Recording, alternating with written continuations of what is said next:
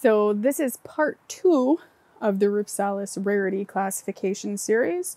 And part 1, if you haven't seen it, I highly suggest you go watch that one first. Otherwise, some of the things that I say in this video might not make that much sense. Next up, we have Rhipsalis heliabiana. That is a tough one to say. So this used to be classified as Rhipsalis bassifera subspecies heliabiana. However, it was moved to its own species.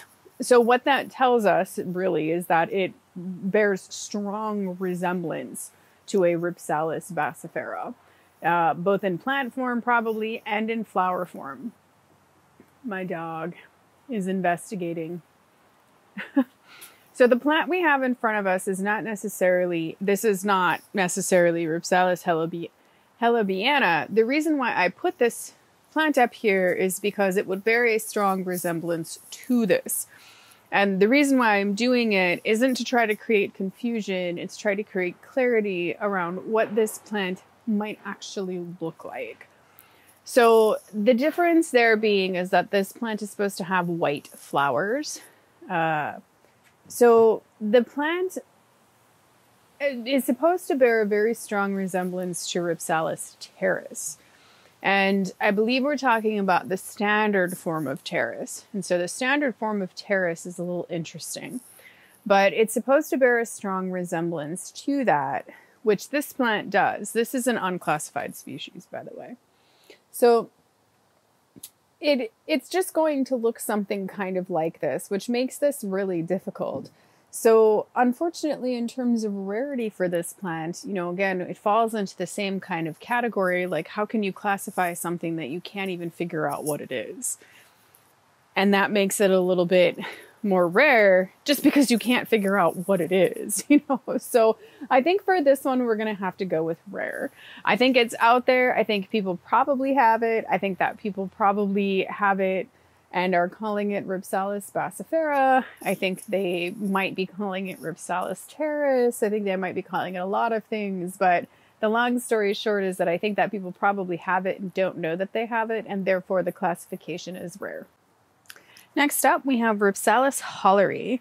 Now, Rhipsalis holleri is a very popular Rhipsalis. It's the kind of Rhipsalis that everyone wants because it has that long, beautiful spaghetti growth habit.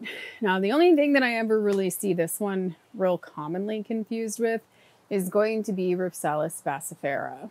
A couple of the subspecies look similar to this one. There's something kind of distinct about this, generally, is that the branches are kind of a grayish green color. So that can sort of help identify that. Almost looks like they have powder on them sometimes. And there's something very strange about the way that the growth comes in terms of the joints. See how it kind of grows funny there. And this one doesn't, it can get very long. Like, for example, here is a branch that is growing all the way from the base, all the way down there, and it has not stopped growing. So this is one where it doesn't necessarily terminate. It can just keep growing and growing and growing. Doesn't really have much of a set length there. And the only reason why some of these are growing like this is because the tips of these got damaged and they stopped being able to grow from that point. So they started growing from other points. Here's one that decided to do something very strange. This one just decided that it was going to do that. So, you know, kind of different. Unique. It's very unique in terms of it's a Rhipsalis that has a very pigmented flower. So the flowers are kind of this like reddish sort of purplish color. And that's just so uncommon in Rhipsalis. So this one really takes the cake in a lot of ways. In terms of rarity, it has become more available in the United States. It's become more available in the United States simply because there was one distributor or, you know, one sort of nursery that started selling it. And sometimes that's all it takes is one nursery, you know, and it became more available. So in the United States, I think that we have to go with between rare and uncommon. There's a problem with this, which I think that you can go on Etsy, eBay, or Horticult LLC, and you can generally get this plant in the United States. So in the United States, like I said, it's a little more available, so we can't totally go with rare on the classification in this one. I do think that this is incredibly rare in other countries, though. Next up, we have Rhipsalis jungeri, and as you can see, there is nothing on the table here. So I can describe this one a little bit because I had this plant for 2 seconds. I had a cutting of this plant for 2 seconds before it died. It was already mostly dead by the time that I got it. So a couple of things that I know that I can say about this plant. One is that I have read that it is very hard to grow, this Rhipsalis, which might be the reason why it's not more widely cultivated. Two is that from my experience, and granted it was just the one cutting, it obviously did not ship very well. It was falling apart and just barely even alive by the time that I got it. And Rhipsalis are usually really resilient, but this one just kind of immediately died. Like I said, it was already mostly dead. One of the things that I can say is that it has some resemblance to some of the sort of like segmented, pendented sort of plants. So it has some resemblance to like your Clavata deliculata, some Campos potoana, Pacheco-leonis, armondii. So it bears some resemblance to those plants, but it has very prominent red scales at the areoles. So, and it's one of the few plants that looks a little clavata-ish. And, you know, we kind of say that a lot, like whenever somebody comes up with a clavata and they're like, oh, what is this? Well, I mean, like we can almost always tell that it's clavata because of the way that clavata's little terminal ends are. And granted, I think it would be hard to confuse clavata and jungeri for each other just because jungeri has those red scales. So, but it does have some resemblance to clavata. In terms of rarity, I think given everything that I just said about it, I think that this one is going to fall between your firstborn child and rare. I literally only know of one private collection in the United States where it's in, but I'm guessing there's a handful more. So I think it's one that you're pretty much, you can't import it from any nursery that I know of outside of the United States, like your Cacti Hage or your Ulig Cacti, you can't import it. So very, very, very hard to get. Next up, we have Rhipsalis lindberghiana. And this one here, oh, this is complicated. It's such a cool plant. It gets these really, really long branches.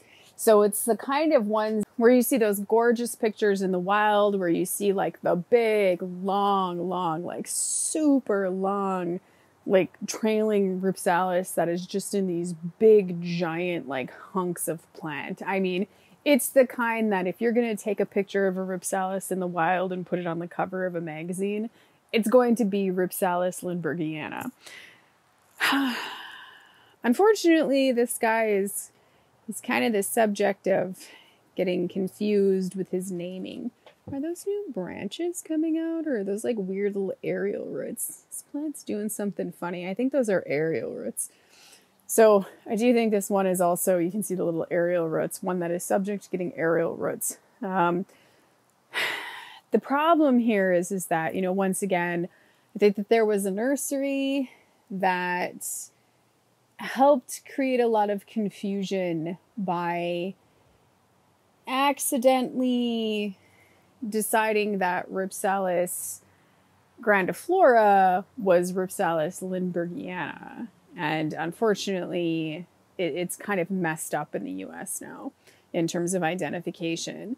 So you can definitely tell that it's Rhipsalis lindberghiana, like I said, because it doesn't really stop growing. So it doesn't have like a segment and then stop growing, whereas Rhipsalis grandiflora definitely does. It definitely doesn't just keep getting longer and longer. But you can see just how long this piece is. And when you look at those pictures of it growing in the wild, I mean, they are just really long and it's incredible. It's incredibly beautiful. Added to that, the flowers on this one, They flower all along the branches here, but the flowers kind of resemble a little bit more of like Rhipsalis teres heteroclada type flowers. So they have more of that shape, whereas Rhipsalis grandiflora has like these ginormous flowers. The flowers on this are smaller and they don't have as many petals, and they don't really, like I said, they just kind of look a little Rhipsalis teres heteroclada-ish. So just a little bit different. So in terms of rarity on this one, I feel like because it got so confused with Rhipsalis grandiflora in the United States, and the only way that I could get a confirmed one was importing and importing, I think, from a very well-known, reputable sort of source. You know, I think that we have to go with rare on this one. Yeah, so we'll go with rare on this one. Next up, we have Rhipsalis mesembryanthemoides. Rhipsalis mesembryanthemoides. Holy cats, that is a hard name to say. So, in any case, yeah, this is really pretty common. This one is big box store common. That's the classification we get to give this one, because this one is very commonly sold as those like little 2-inch succulents in the United States that you see, because it fits nicely in those little clusters. They look nice. It's easily propagatable. You don't need a whole lot of the plant to propagate. It's easy to grow. I think that this one also comes from Brazil, and you know, it's cool. I think that when I first got it, I was not all that into it. I think because it was just so common and I was so used to seeing it and stuff, it just kind of wasn't a real standout plant to me. But after a while, when I started watching it grow and stuff, and you know, it's interesting. It's interesting, and it's a very different kind of Rhipsalis. So just because it's common doesn't mean that it's not super interesting.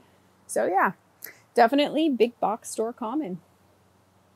Up next, we have Rhipsalis macrantha form macrantha.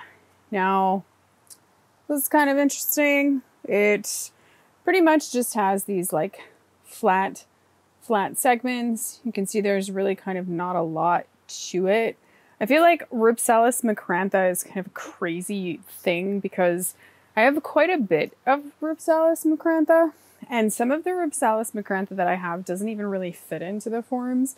And there's something that I've noticed about plants that have a lot of forms like that. Generally, we are given, or generally forms that are classified, like they are classified, meaning that they are frequent and recognizable. That doesn't necessarily mean that that is the only form that that plant can take. That's not necessarily what that means. It just means that it's recognizable, very clearly recognizable. So this one is very clearly recognizable as being the standard form of macrantha. In terms of rarity, I don't think that this one is very hard to find. I do think it is commonly sold under a different name though. So I feel like this one is really commonly sold under the name Rhipsalis tondusii or tondusii. And that might be a little bit subject to my own opinion. So yeah, because I feel like a long time ago, I remember like a decade ago seeing nothing but this plant that looked just like this that was called Rhipsalis tondusii. And I remember wanting it real bad. I wanted it so badly because I thought it was so cool and I thought it had this just like super rad name, right? And so I remember that plant very well. Fast forward 10 years, and collecting Rhipsalis, I think what was very strange is that there was a lot of confusion about this plant. And when I went to go look up the description for Rhipsalis tondusii or tondusii, I couldn't really find any mention of it having flat growth like this at all. So I think that there is a potential that somewhere along the way, something just got confused and a big nursery, a big well-known nursery started distributing Rhipsalis macrantha under the name Rhipsalis tondusii or tondusii. And then, here we have it, like, years later, even I was confused because I was like, wait a second, how is that not Tanduzi? And I had to do tons of research before I finally just sat there like, I don't understand. But yeah, so this plant is Rhipsalis macranthiform macrantha. And in terms of rarity, I'm definitely going to say that it's not super rare by any stretch of the imagination. We'll call this one common. It's not big box store common, and I don't really think it's uncommon. I think it might just be a little tough to get it under the right name, but this should be, I would say that it is common. Next up, we have Rhipsalis macranthiform Kerbergii. Now, again, this is like a real questionable thing because we all know, Rhipsalis collectors, we all know that Rhipsalis Tanduzi was moved underneath Rhipsalis macranthiform Kerbergii. And like I said, we all have this notion that Rhipsalis Tanduzi is it has flat clades, that it's two-winged. We all have that assumption. And there may be a form of Rhipsalis macranthiform Kerbergii that does have flat segments. I'm not entirely positive about that. But what I do know is that the description for Rhipsalis macranthiform Kerbergii listed as having more angles than that. So it definitely is one that is being listed as having 4 to 6 angled segments. And in other descriptions, I've seen it where it's been listed as having possibly 3. So possibly 3 all the way up to a ginormous amount of segments. It's kind of crazy. So here we have 2 plants. This one I bought under a completely different name, and then this one I think I also bought as like some unknown or whatever. But on close inspection and really looking at it and comparing it to some of the other forms of macrantha, it is very obviously macrantha, and it is very obviously form Kerbergii.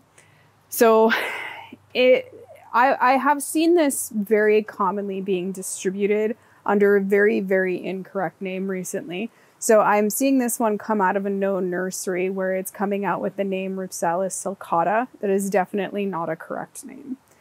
So if you have this plant and you're real confused and you're like, gosh, it looks something kind of like Rhipsalis trigona, or wait, maybe it looks like Rhipsalis pentiptera, but why does it have like 3 and 4 angled segments? Like, I'm so confused. You probably are sitting on Rhipsalis macranthiform Kerbergii. And when it blooms, you can definitely tell what it is because it's got those classic the small little white macrantha flowers. And then it took a really long time for these berries to ripen, but they ripened to be kind of this transparent white with a little bit of like pinkish red right at the ends there. And you can see initially they're green. It's pretty floriferous, pretty cool plant. So in terms of rarity, we're going to go with uncommon for this one. And I think that this is very easy to find. I would say that it was common if it was actually being distributed under an appropriate name. So in order for you to get this plant and get it correctly, you have to know what it is, what it looks like, and what names it's commonly being missold as. So we have to call it uncommon for that reason, but it is genuinely common in the United States. Next up, we have Rhipsalis macranthiform raiorum. So this is the one that I am most accustomed to seeing. The growth on this, I think, is a little bit atypical. I have actually seen it be considerably shorter and more like this. See how you get like the lobes? It's thick.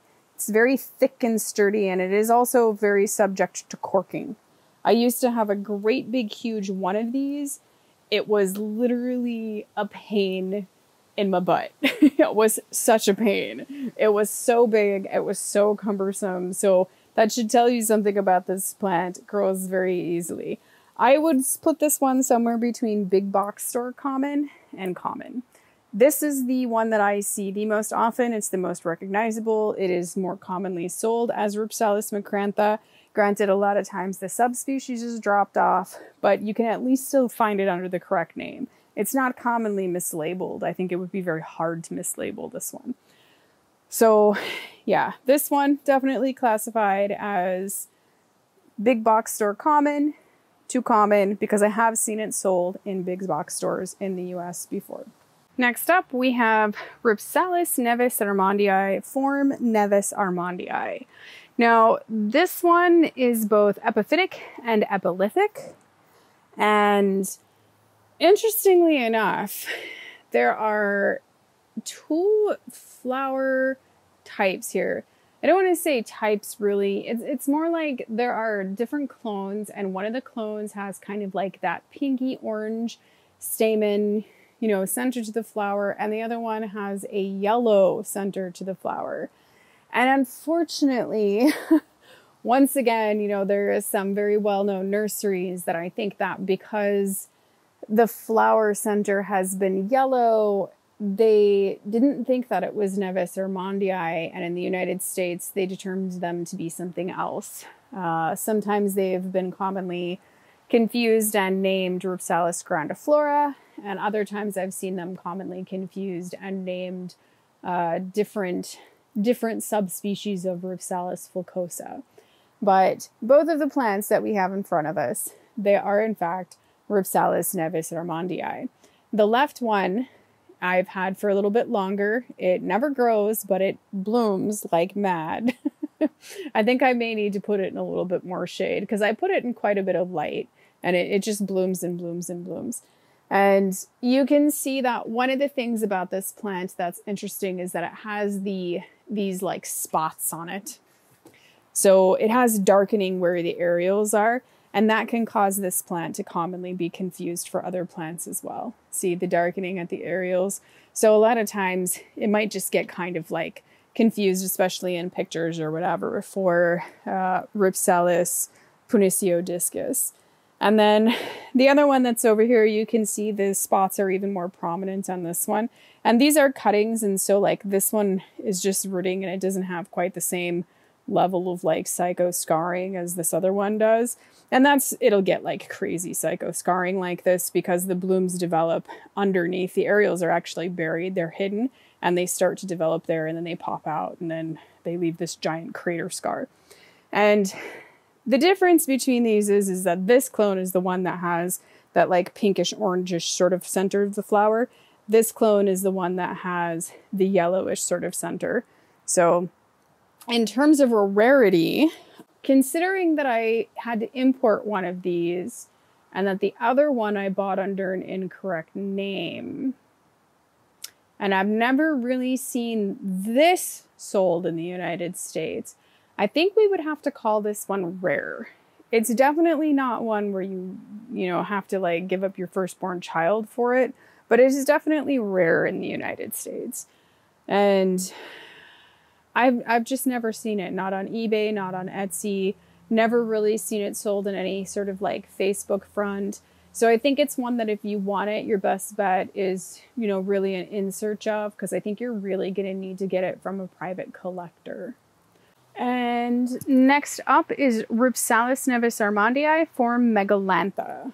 So this is pretty interesting because here again we have two different clones, and same thing. You can, on this one, you can have a clone that has the orangish pinkish center, or you can have a clone that has the yellowish center.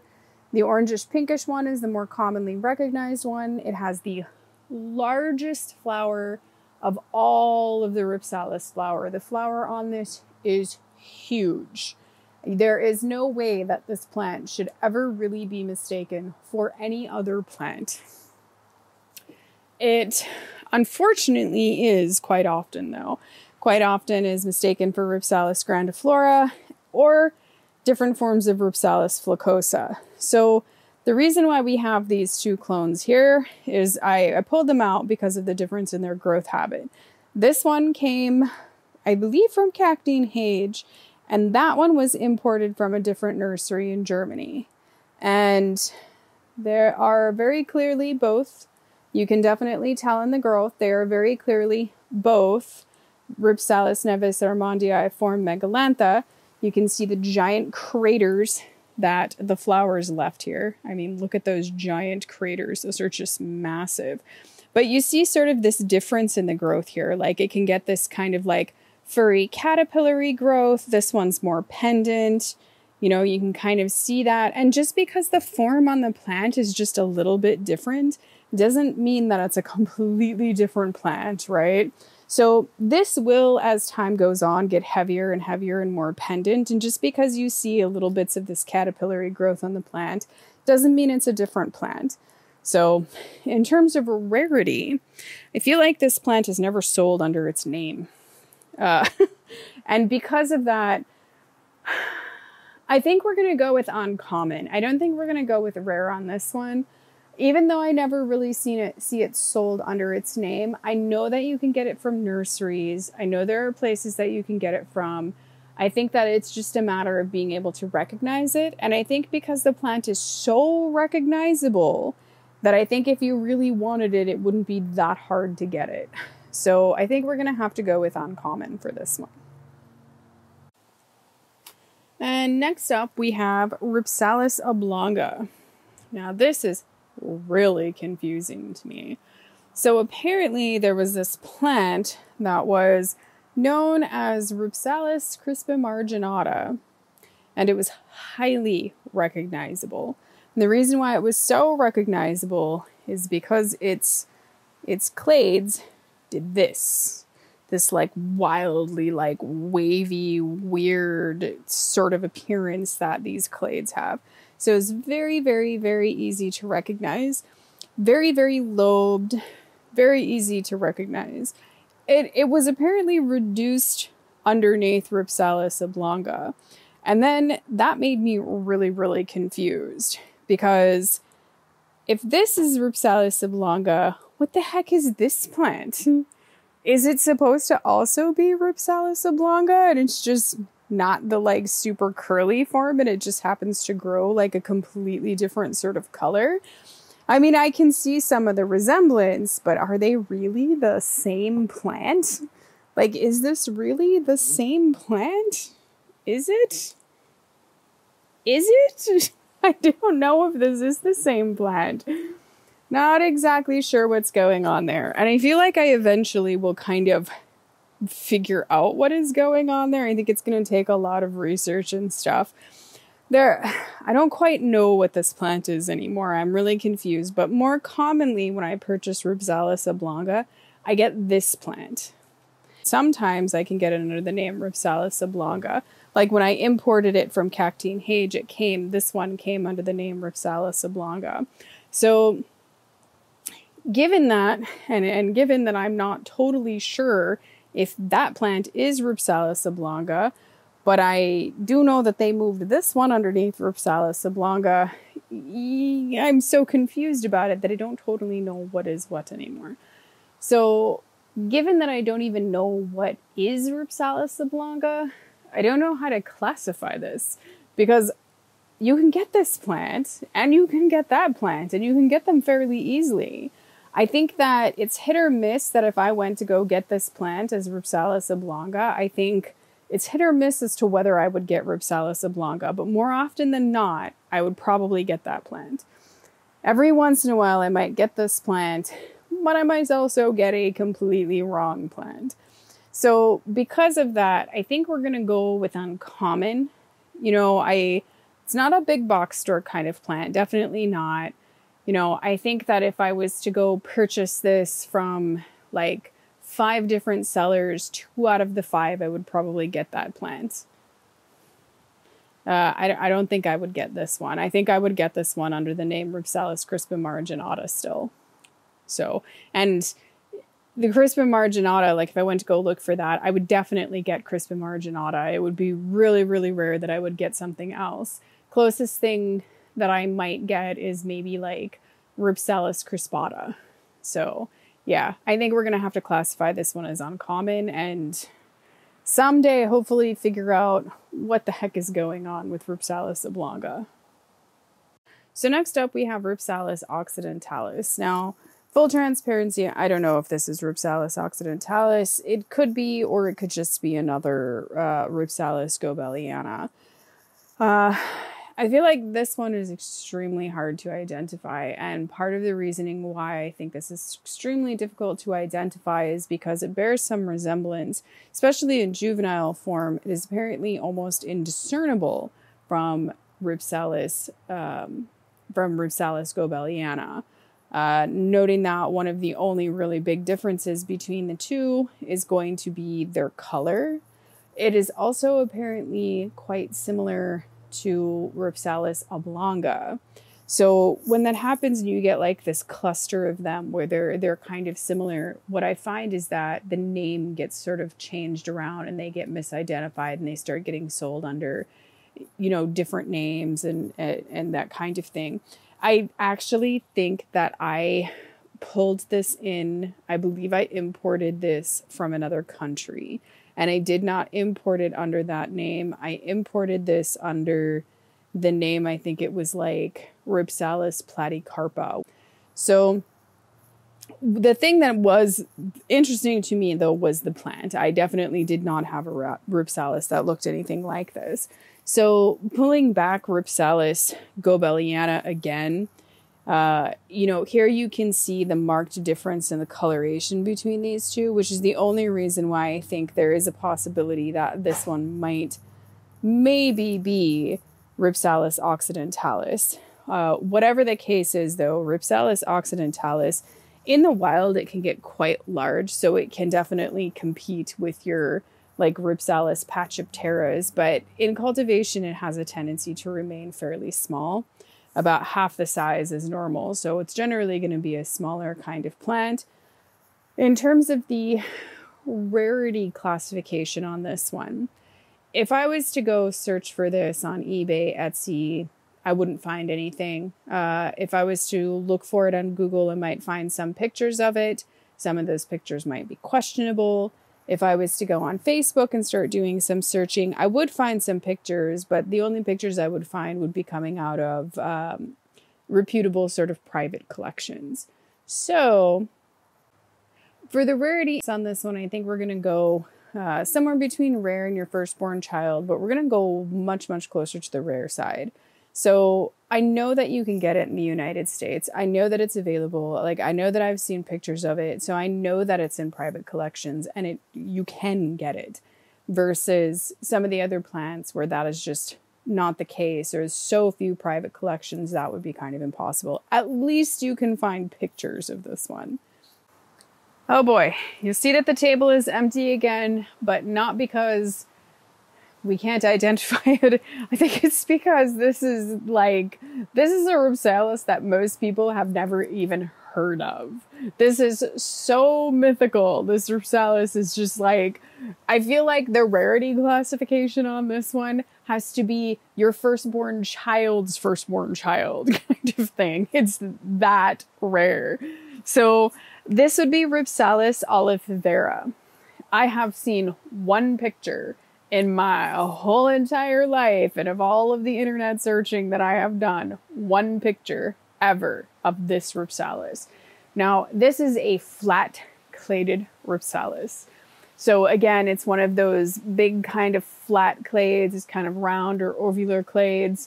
Now, some years ago, there was a lady who gave me some cuttings of a plant, and you know, she kept telling me that it was like this super rare one. She was like, the flowers are purple. And it was really funny because I kept correcting her and I was like, you mean the berries are purple? And she was like, no, the flowers are purple. And I'm like, you mean the berries?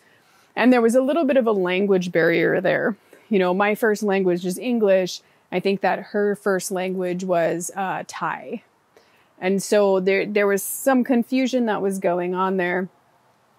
And I would be shocked if the cuttings that I got from this lady turned out to actually be Rhipsalis olivifera. And I would feel very bad that I kept continuously correcting her, because at the time, of all the Rhipsalis in all of the lands, I never ever thought that there was a Rhipsalis out there with flat clades that didn't have whitish, greenish, or yellowish flowers. Now, technically the flowers on this, they are kind of a whitish, and they are tinged with kind of a pinkish color. So it is a very remarkable, very beautiful sort of Rhipsalis. It's one that's just not out there. And, you know, this plant that I have that has never bloomed, I can show the plant. It's kind of a weird plant. and please don't think that this is the correct plant, because quite frankly, I will never know until this plant blooms. It's very, very stiff. It's very large. It's very prone to corking. Like, it's got pretty big clades. That's one thing about Rhipsalis olivifera that I can say, is that it has large clades. So it doesn't have small clades like some of the other ones do. The clades on this are so stiff, they are just legitimately not even really all that bendable. They are stiff, and it has really prominent ribs. So in all of my collection, I don't have another Rhipsalis like this. So unfortunately, it's just never bloomed.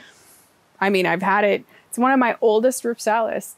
I think she gave it to me when I very first started getting into Rhipsalis. It's never bloomed. So hopefully someday it blooms, and hopefully someday I figure out what it is. If it's Rhipsalis olivifera, I will be super shocked. But just know that out there really is this crazy mythical Rhipsalis that has those flat clades like that, that has whitish sort of pinkish flowers. So yeah, in terms of rarity, like I said, we're going to classify that one your firstborn's child. Next up, we have Neves-armondii. Now, this one, you know, obviously it kind of resembles your Campos Portuana or your Burchelli. It is a little bit different in terms of, I would say that its clades are kind of fat and chubby. They do bear some resemblance to clavata. And so once again, we fall into this really weird thing where, like, a lot of times we'll say, you know, like, only clavata has those flared segments, you know, they just have that flare at the end of their segments, which isn't entirely true, because Neves-armondii has that too. It has a different growth pattern though, but generally you're so unlikely to come across this plant that we're not really going to identify it as that, or even make the guess that it might be that plant.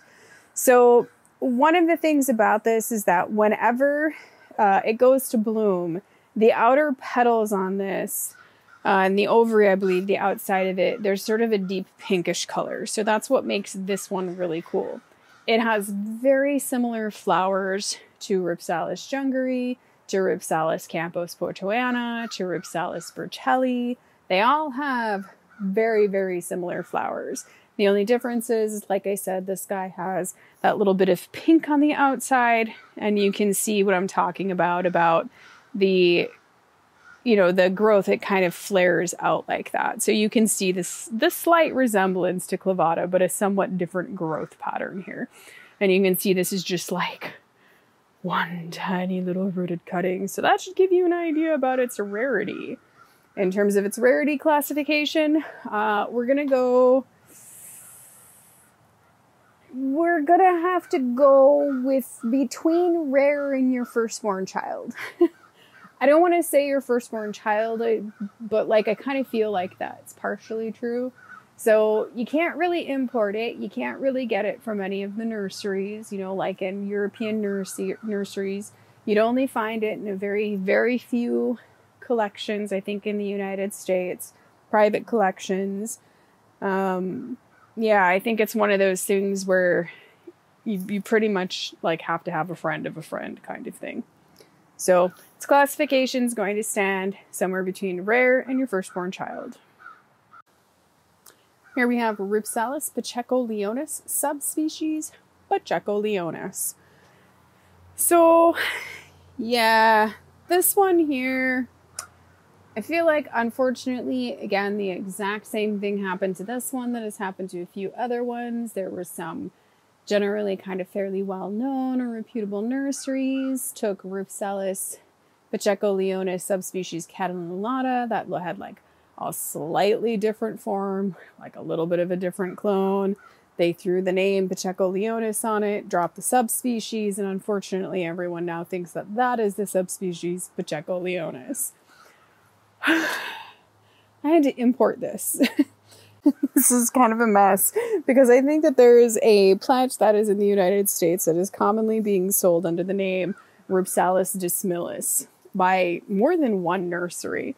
And I think that that plant is Rhipsalis Pacheco-leonis, subspecies Pacheco-leonis. I want to talk a little bit about how things can get confused historically, how the IDs of some plants can get confused.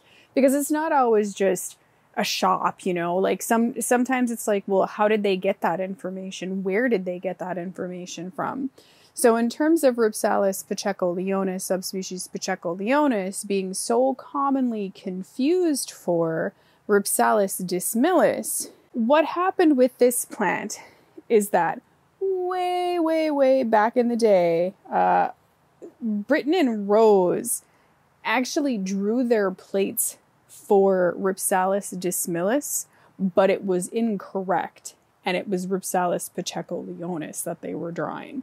So what can happen is that sometimes a person who might be trying to identify their Rhipsalis, they may have been looking at the plate pictures, and when they were looking at the plate pictures and they came across this plant, they might have decided that it was Rhipsalis dismilis because guess what? It looks just like the plates.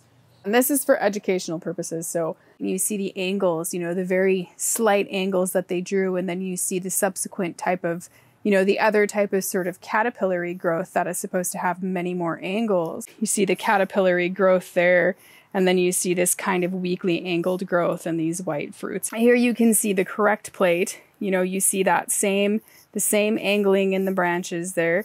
You see that same kind of capillary growth, or the multi-angled growth. Here you can see the long angled growth. And here you see this little flower. Like I said, this flower can be kind of pink. It's really cool. And there at the bottom, you see that this was done. This is Rhipsalis Pacheco-leonis. Well, at the time, the name was a little bit different. It was Pacheco-leoni or leonii. And then you see that this plate was attributed to Lofgren. So this one, which I imported this because I was very determined to see this plant in person and ensure that this other plant is the same plant.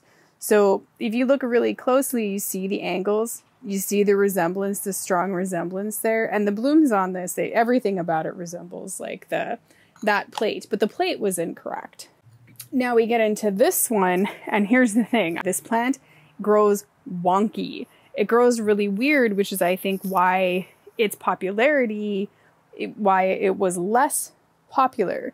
But this one right here, you can see how it kind of looks like Rhipsalis dismilis in some ways. Like if we go down here and we see these little rooted cuttings, like I can see the confusion there.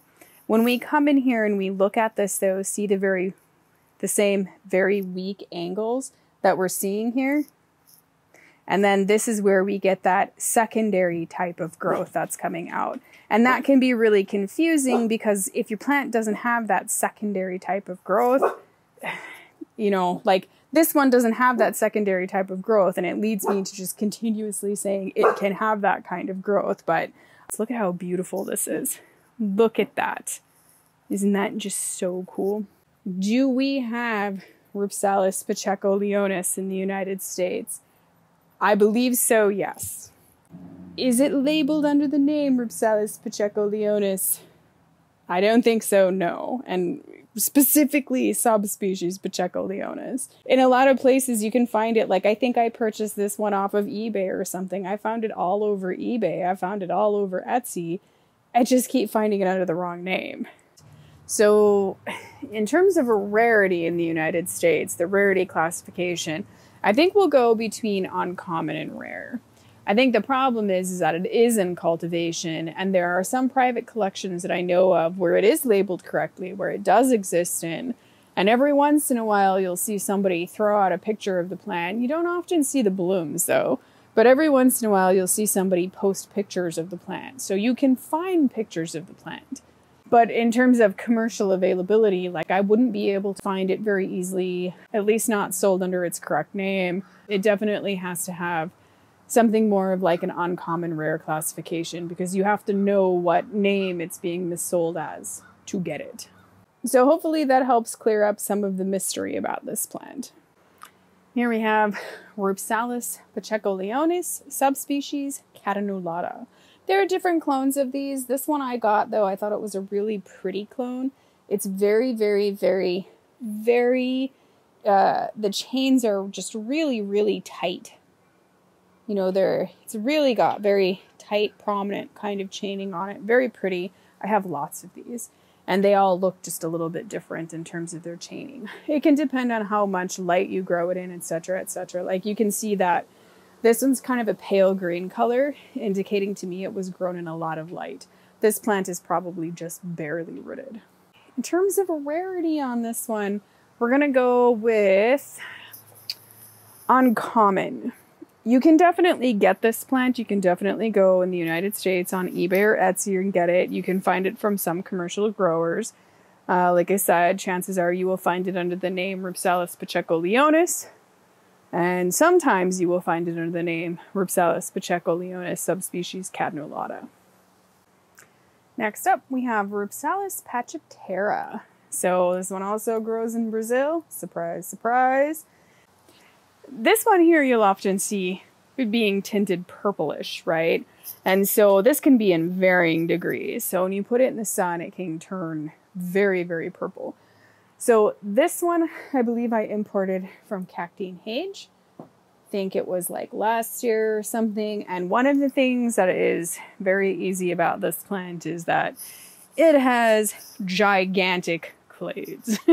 So one of the things that could definitely help you identify this is a combination of the purplish color and the fact that it has really very large clades in comparison.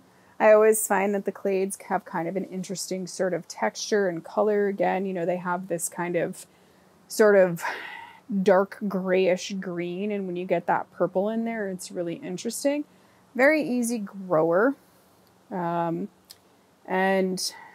this one, when I had it in the house, I mean, look at how purple the edges of this can get. This one, when I had it in the house, I put it in a south window, and these got violently purple.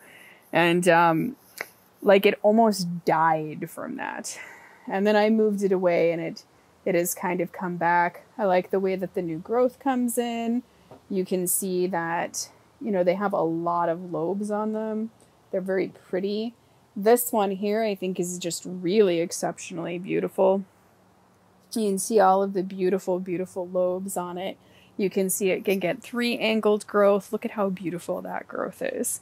And here you can see just how violently purple this one was getting. There's some abnormal growth there, but you can see how beautiful and dark this one was getting. Look at how beautiful that clade is. So pretty. But one of the interesting things about this is that I did know, you know, and most of these, the coloration on the growth, like I said, when it gets mature, it has a dull color on it, kind of a dull color. And so beautiful though. It's really, really beautiful. In terms of rarity, the rarity classification for this one, I think that we're going to go between common and uncommon. I think it is the most common of all of these sort of flat-claded plants. However, I think that it is horrifyingly mislabeled.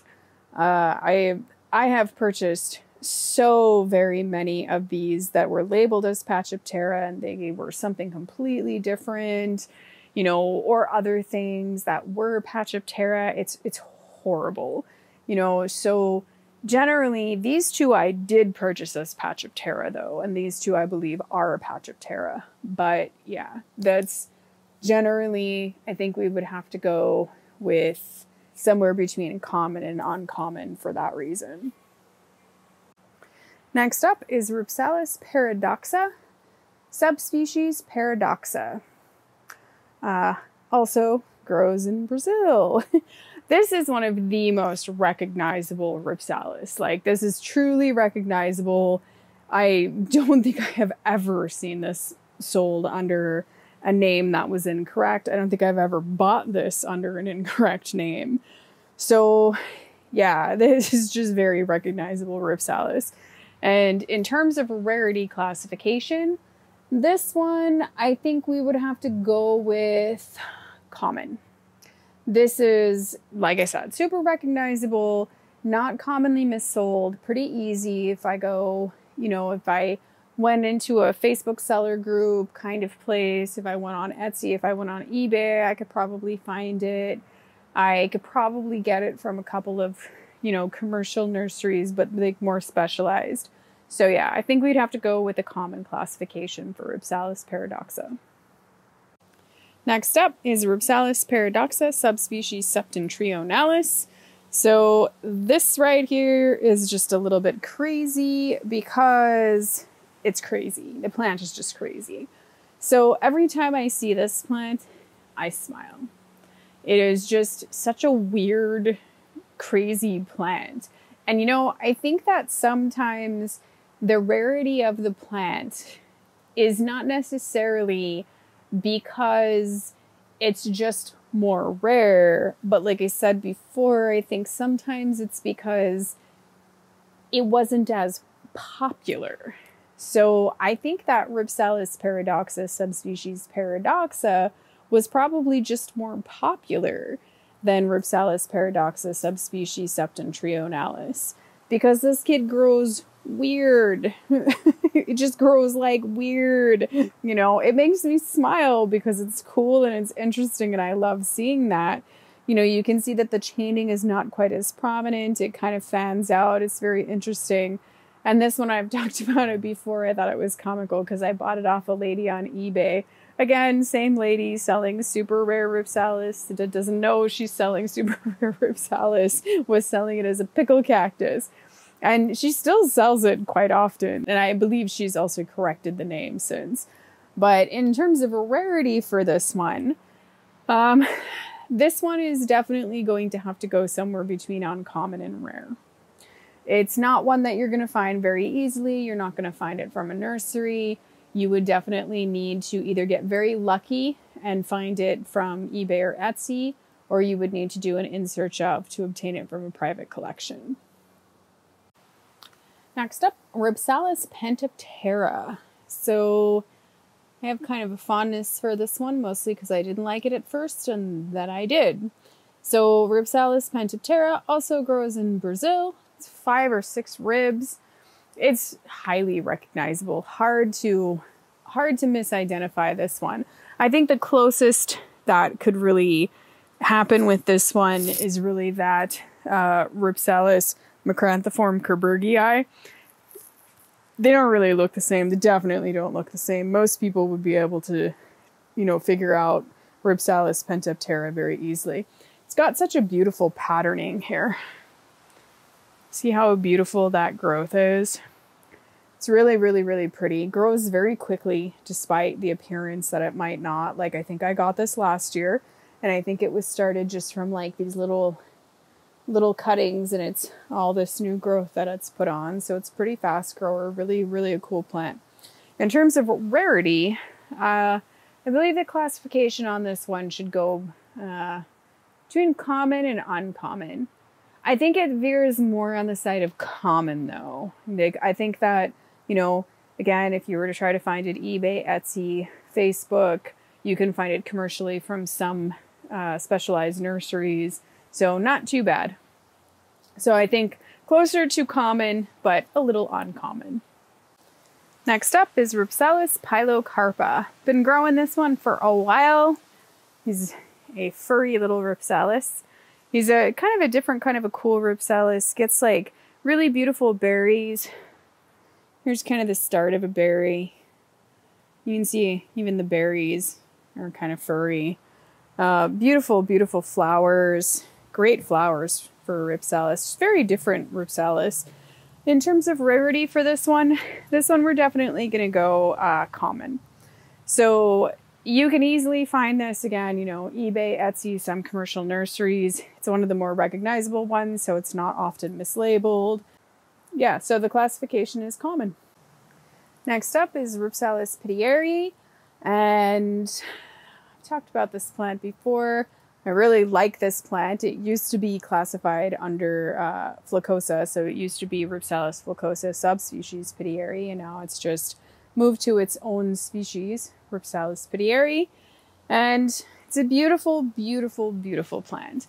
I do know that there is at least one sort of commercial-ish kind of specialized nursery that sells it in the United States. I do feel like I see it a little bit more often. I see it more often than I see Flacosa. I know that. So it's easy to recognize because it has smaller flowers.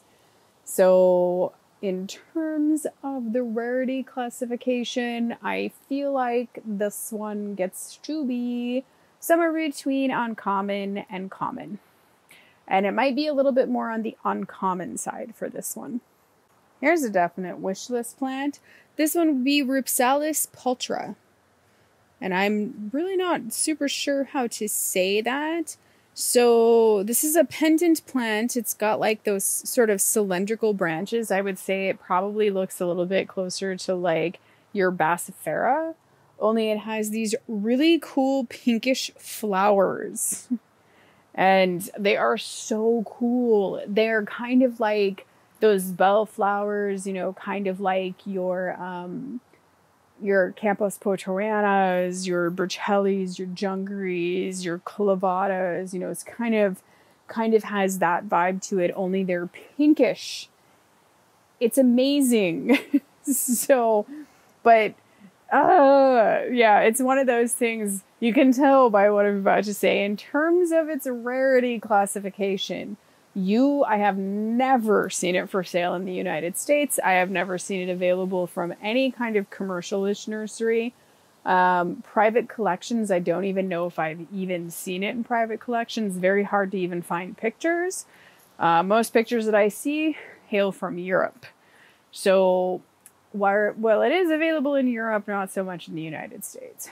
So, rarity classification, I think we're going to have to go with somewhere between rare and your firstborn child.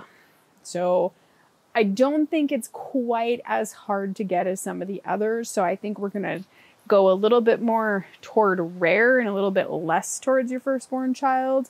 But it's very rare in the United States.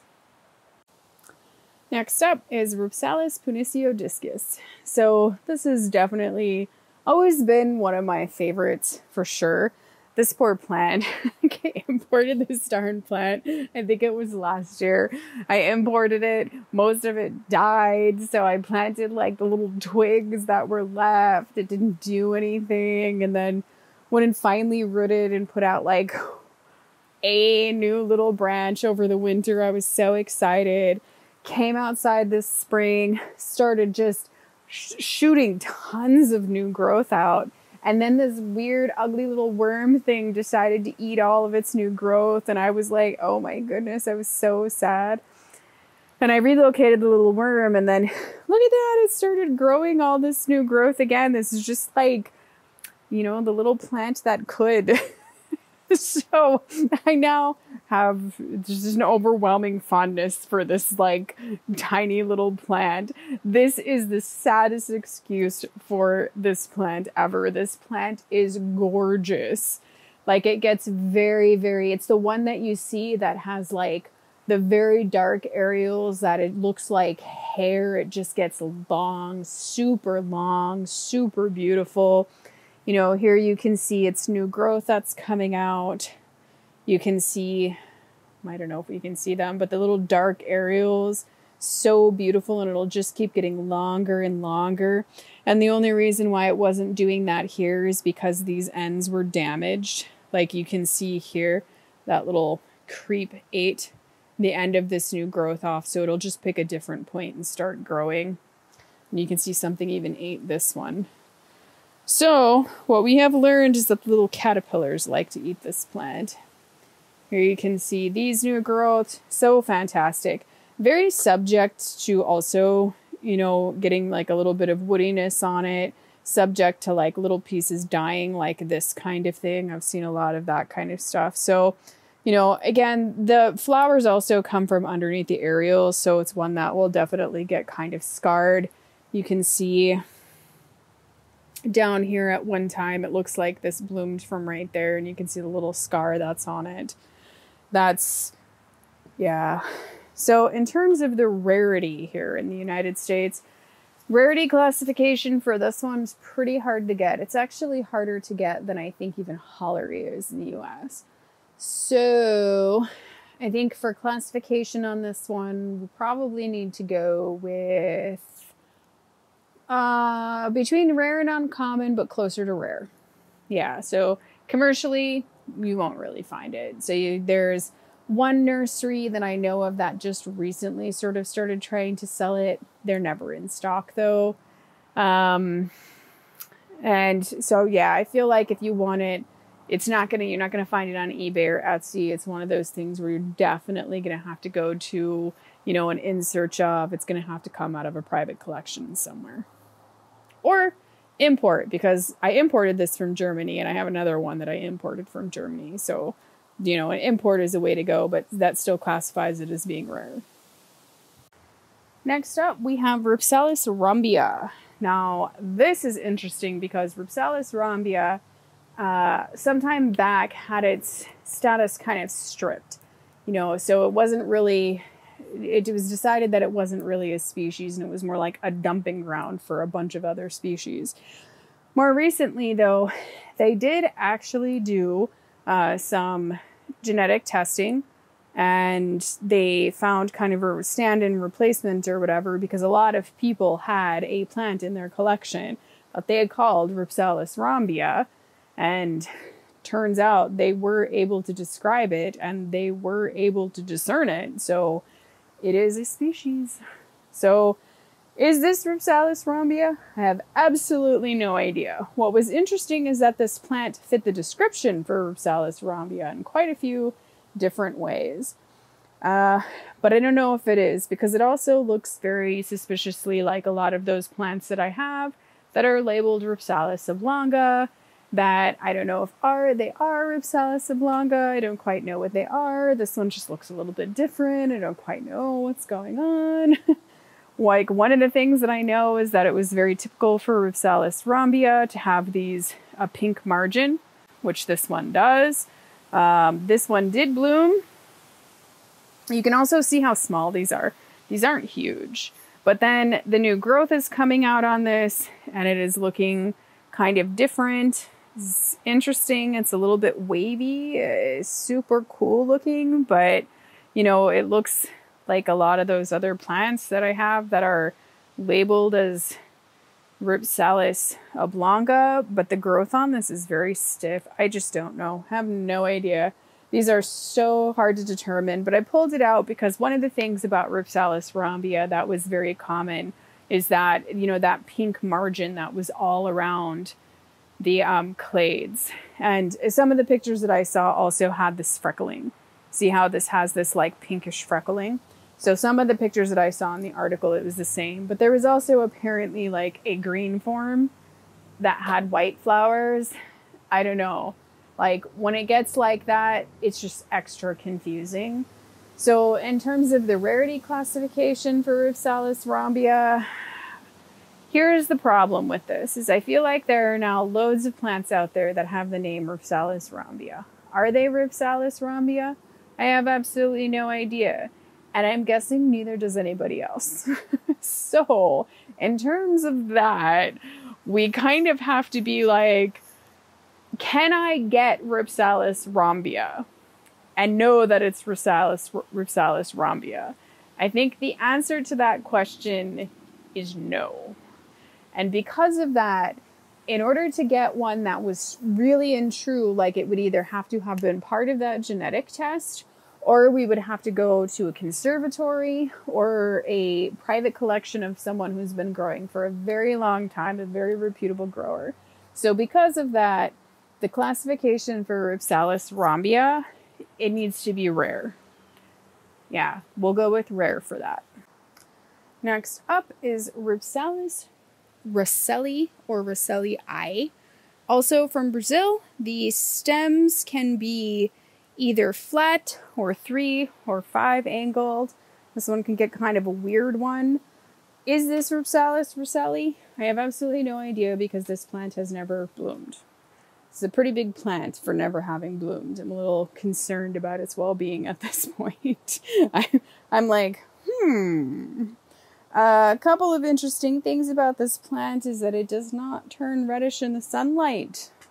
And one of the things about Rhipsalis raceli is that it has very large clades. So much like Rhipsalis pachoptera, it has huge clades, you know, or Olivifera, which, like I said, you're never really going to see, but it has really big clades. So that's something that is important to kind of note about it. This plant, I just don't know what it is. A lot of people have tried to tell me that this plant is Rhipsalis Pachiptera. I gotta be honest with you, it doesn't really look like any plant that I've ever purchased with the name Rhipsalis Pachiptera. The other thing I've noticed about it is that the clades, they're shiny. And they stay shiny for a long time. Check this out, though. Put out whatever is going on right here. It's like an actual, like, it may not flower, but its clades grow in like flowers. I've never seen that before. That was pretty weird. Yeah, so I don't quite know what's going on with this. Rhipsalis rosselli, the thing about it is that when it blooms, you can't confuse it with anything else. So, you know, again, like I feel like we go down this weird path where it's like I can identify something sometimes just on sight because of one specific characteristic about the way that it grows. But in some cases, other cases like Rhipsalis rosselli, you can't do that really, like unless you have been growing them for a really long time, it might be very difficult to do that kind of thing. So you have to wait for something specific about the plant that can help you identify it. And one of the very specific things about Rhipsalis rosselli that can help you identify it is the flower. It has a teeny tiny flower. Its flower is way smaller than any of the other ones. And, you know, obviously they grow in like these clusters. So it has these rather large clusters of these little tiny flowers and will produce tons and tons of berries. And so I think that the berries are like a pinkish sort of purplish color. Oh, they're more of a reddish purplish sort of color. So that is, yeah, how you would end up identifying that. So is this Rhipsalis rosselli? I have absolutely no idea. Really and truly, I don't. So in terms of the rarity classification on that, Rhipsalis rosselli is rare. I feel like you could go out and you could maybe find something that is sold under that name and purchase it, and then it won't be Rhipsalis rosselli. So I think that this is one where you definitely need to go to more of a private collector, someone who has definitely had it bloom, who can confirm the little tiny blooms, who can confirm the berry color. I think that's the only surefire way to get this species. So definitely classified as rare. Next up is Rhipsalis schaefferi. This used to be classified as Rhipsalis bassifera, subspecies schaefferi, and that should tell you a few things about it. This one grows in Argentina, Bolivia, Brazil, and Paraguay, so seems to be pretty prolific. It is not, however, all that prolific in cultivation. I think one of the reasons why is because, again, at one time it was a bassifera. It's a little bit confusing, you know, do we have it in our collections? Probably. I imported this one. I don't even know if it's the right one yet. We'll see, you know, when it blooms and when it fruits and everything, because that's pretty much how you're going to tell it apart from anything else. It's going to have to bloom, it's going to have to fruit. So it's supposed to have shorter and stiffer stems. The fruit is supposed to be white or pink, which really doesn't help anything, and the flowers are supposed to be white. So in terms of rarity classification, once again, because I feel like it's going to be real hard to even get this plant, mostly because of identification issues, you'd have to import it or get it from a collection that somebody definitely knew what they had. So I think we would have to classify this one probably as rare. Yep. Yeah, I think the classification on this one needs to be rare. Next up is Rhipsalis sulcata. So you will see that I have a ridiculous amount of plants on the table here. And I think that this plant is one that is really interesting because it really helps understand just how messed up identification for a plant can actually get. So I have seen this plant over here. I bought this plant from a really reputable source under the name Rhipsalis sulcata. I have seen this plant, and let me actually grab these. There you go, especially so you can get an idea I guess, about, kind of how big they are and stuff. I've also seen this plant for sale as Rhipsalis sulcata. I have seen this plant for sale as Rhipsalis sulcata. This one's important to get a good idea, I guess, about kind of how big these are and some of the characteristics about this.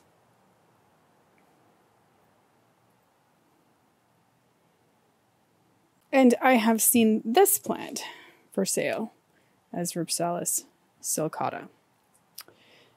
Here comes the question of what exactly is going on with Rhipsalis sulcata. So I decided that, because I was highly confused about this, I decided to go all the way back to, or the leading publication for Rhipsalis identification. It would have been the New Cactus Lexicon. And the New Cactus Lexicon is no longer in print, but it was printed, it was a 2-volume kind of set. One volume had the illustrations, and the other volume had the descriptions. Now, a lot of the information that you find on Rhipsalis.com, not all of it, but some of it definitely came out of this publication. So I want to take a moment to look at what the description was for Rhipsalis sulcata from this publication. Now, be very careful about the idea of doing that, because sometimes years later it has been proven wrong, that these publications were wrong, etc., etc. But this, I don't believe, is the case here, because it's an issue with looking just at one source for information versus a lot of different sources. And I have looked at a lot of different sources for this one, but I think this is really interesting because this particular plant was not found in the wild. It was literally only known out of a private collection. So that's really interesting, one. So the second thing about this is that it says in the description that the segments, or the plant overall, kind of has the appearance of Rhipsalis serioides, but overall the plant is pendant. It goes on to say that the basal branch segments are 8 to 10 millimeters in diameter. Now, 8 to 10 millimeters in diameter, we're going to get real nerdy here for a second. 8 to 10 millimeters in diameter is somewhere between there and right there. After that, it goes on to say that the new segments are arising 2 to 5 together. So it's trying to say that, like, a new, the new growth, like here, for example, on Rhipsalis fulcosa, we have the branch segment, and then we have the new branches coming out, and they're coming out, 5 of them are coming out together. But this is saying that they're going to come out 2 to 5 together. And then it goes on to say that the branches are less than 25 centimeters long. So less than 25 centimeters. 25 centimeters is this. 25 centimeters is quite long, but it's saying that they're less than that. So we can make the kind of assumption here that they could potentially get up to 25 centimeters long, which is really interesting.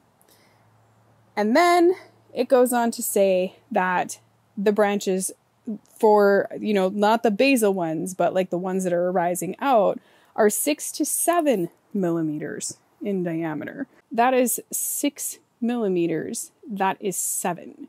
That is very small. That is not very big. So the diameter is really it's narrow. And then it goes on to say that the branches, it doesn't say which branches, which leads me to believe all of them are weakly 3 to 5 angled.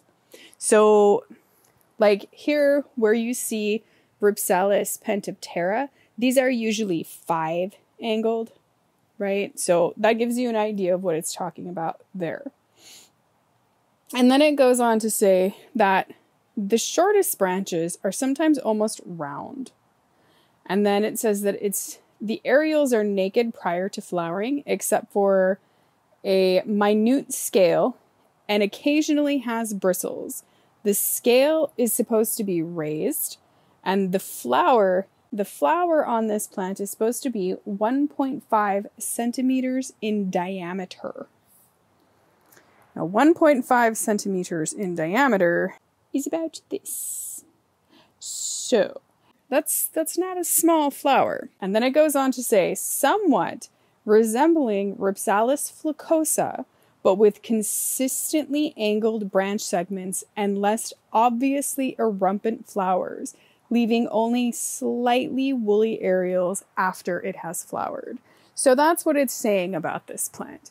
Now, having read that description, I gotta be honest with you, there really isn't much on this table that is matching that description, save perhaps this plant. But we're gonna get to that. So I want to go back and take a look at their description for Rhipsalis ewaldiana, because it's interesting what the difference is about the way that it's describing these two plants. So with Rhipsalis ewaldiana, right off the bat, it's saying the branches are dimorphic. And what that means is that there are two distinct types of growth. When you're looking at it, some of the branches will look one way, and some of the other branches will look a different way. And then it goes on to say that the growth of the primary branches is indeterminate. So that means that you might have some very, very long primary branches coming out. And primary branches, like, obviously, let's grab this one because this is a good example because these ones are pretty long here. So primary branches, kind of being like this. They're indeterminate. So you can see how long these darn branches are getting. And then it goes on to say that the branches are four-angled and they are less than 60 centimeters long and about 4 to 5 millimeters in diameter.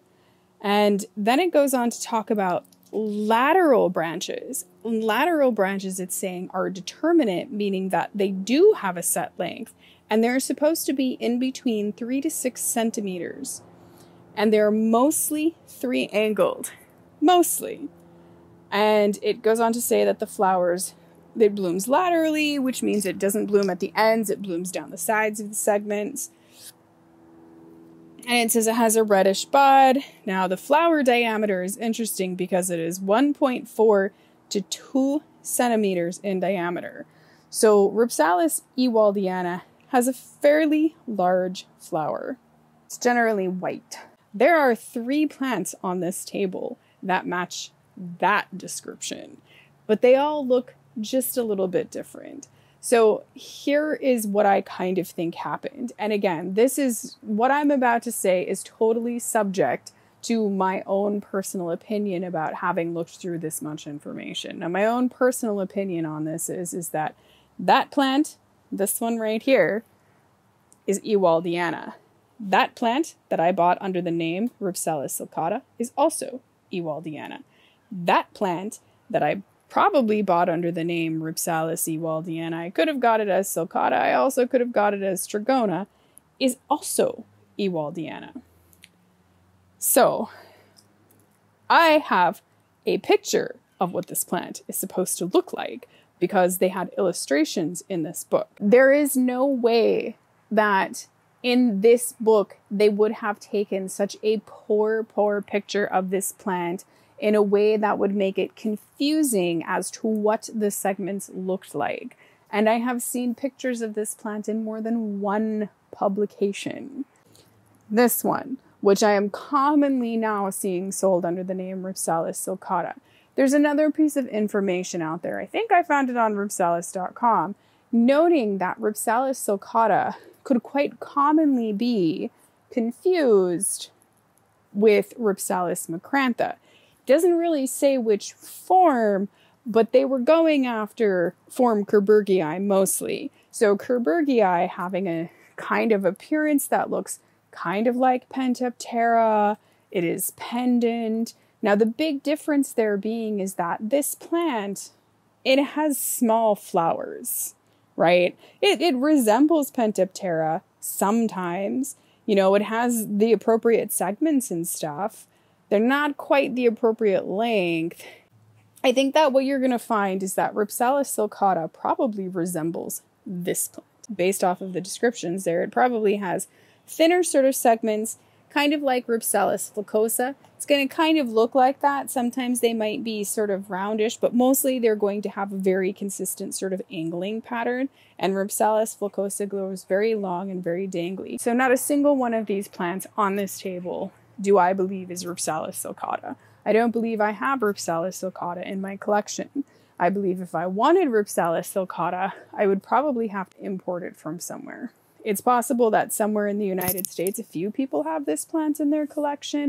I'm also going to say that this is one of these ways in which I was really confused for a very long time about this. And because I purchased this from a reputable source, I believed that it was Rhipsalis sulcata until I started looking closer. In terms of the rarity classification, I'm really going to have to go with rare. I'm not really going to go all the way to like your firstborn child, but I'm going to go to rare on this one. I'm going to go to rare on this one because I think that we probably have it in some of our collections, but we don't know that we have it. We probably have a plant in our collections that's like, what is that? I don't know.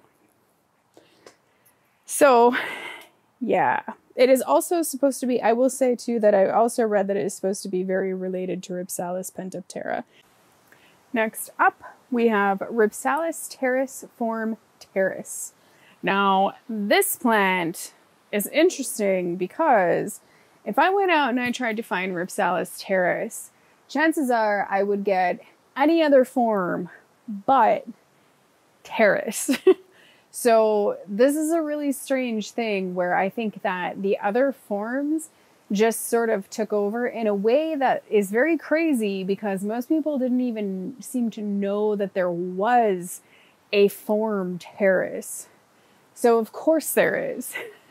You're always going to have the standard form. So even though we have 3 other forms underneath this species, we still have the standard form terris. So this I had to import, which is a little bit crazy. So I had to import this because there, even though maybe I could have found it in the United States, I don't know how I would have ever determined that. So unfortunately, this guy is a little bit juvenile here, but you can see, I mean, how totally cool is this growing, right? So, you know, eventually it's going to shoot out. It's like, this was probably a cutting from like one of those big, long sort of things. So might be a little bit atypical of the growth here, but you can also see that it's pendant, you know, and I've seen other pictures of this like that too, where it's definitely pendant and shoots out those big, long branches, and then it gets the whorls and it just gets very pendant and very interesting. So if you were ever curious, what does Rhipsalis terris-form terris look like? Looks a little bit more like this. So the classification on this one, because of the unfortunate issue with this, and because I think it's probably one that's very confused for like the Rhipsalis bassiferas of the world, I very strongly doubt whether a person would get this and classify it as a terris just by seeing this. I know I would have. If I just saw this, I would not have thought it was a terris. I would have thought it was a bassifera. So in terms of that, in terms of me knowing hands down I couldn't find it, knowing that you would have to get it from a very reputable source that got it from a very reputable source, or you'd have to get it directly from a conservatory. Yeah, I would definitely have to say the classification for Rhipsalis terris-form terris is rare. Next up is Rhipsalis terris-form capilliformis. Now, this plant, I had been trying for a very long time to find these species, Rhipsalis terris-form capilliformis. I have purchased so many plants that were labeled as capilliformis, and to have them just be so wildly incorrect. This plant, I was moseying around on, I think it was Etsy, and I saw someone selling this plant and they didn't know what it was. It was just an unknown. And I picked it up and I was like, ooh, this is really interesting, because this is what I would think Rhipsalis terris-form capilliformis would look like if I saw it. You know, I've seen other kinds of crazy pictures of something where, yeah, I've seen some crazy pictures. But, you know, I've also done a lot of research, I guess, with looking at pictures in the wild and everything. And I waited for this thing to bloom. And then whenever it bloomed and I saw the bloom, it was definitely a terrace bloom. And then waiting for the bloom to basically like fade and watching it turn bright yellow. So there is no doubt in my mind that this is a Rhipsalis terrace. And because of the growth and because you can see how thin the growth is here, I would definitely say that this plant fits into the A classification of Rhipsalis terrace form, Capilliformis. You can see just how thin and delicate these are. They're very thin and very delicate. And look at its little growth with its little whorl and just how delicate those are. So very interesting. One of the things that I noticed about this and a lot of the things that I saw in the wild pictures of this were the little red clay, the little red scales. So here you can see those little red scales. And it took me forever to find this, and let alone to have to find it under an unknown name. So I have seen Rhipsalis clavata form delicatula sold as Rhipsalis capilliformis. I have seen many variations of your like Rhipsalis burchellis or your Rhipsalis campos portuanas also sold as Rhipsalis terrace form capilliformis. I have seen different varying forms of Rhipsalis bassifera or different subspecies of Rhipsalis bassifera also sold as Rhipsalis capilliformis. So really, really hard to get a hold of this plant. So therefore, I would say that the rarity classification on this one, it is going to have to be classified as rare, simply because if you had it, you probably might not know that you had it. You'd have to wait for it to bloom to confirm it. And chances are you're going to kiss a whole lot of frogs before you kiss that prince on this one. And here we have Rhipsalis terrace form heteroclada. And here is a plant that knows how to grow. This plant definitely knows how to grow. And it's just kind of this funny, like, bush plant that will eventually get pendant and cascade. Very fast growing plant. Most of the terras are very, very fast growing. So in terms of rarity classification on this one is a whole lot more recognizable than the other ones. It is not so commonly mislabeled. The flower is very recognizable. And it's pretty easy to get. You can go on eBay, go on Etsy, not a hard plant to get, and it's usually sold under the correct name. So the rarity classification on this one, I think we'll go common to uncommon, but I think we're leaning more towards common. Next up, we have Rhipsalis terrace form prismatica. Very easy to recognize plant because it has these sort of angled segments here. This can have varying growth habit. I've got one of these that is just absolutely bananas. It is so tall. It is taller than I am at this point because it shoots off those big long branches and it just grows like a maniac out of those. So this looks all small and cute and everything, but it turns into a giant monster. So in terms of rarity classification on this one is big box store common.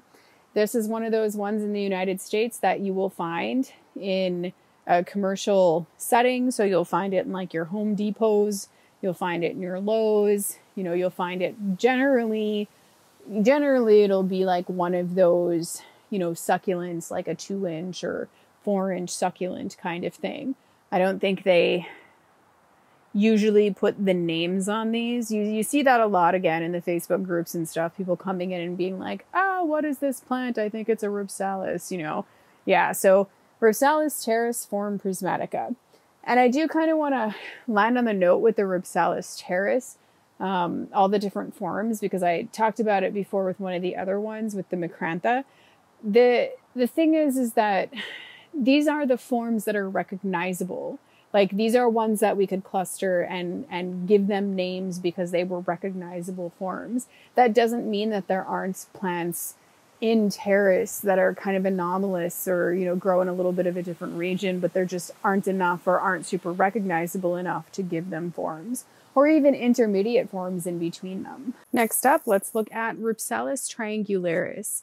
Now, Rhipsalis triangularis is one that I believe is a little more epiphytic. So I think it's one that's going to be kind of growing on rocks. Should tell us a little bit about it.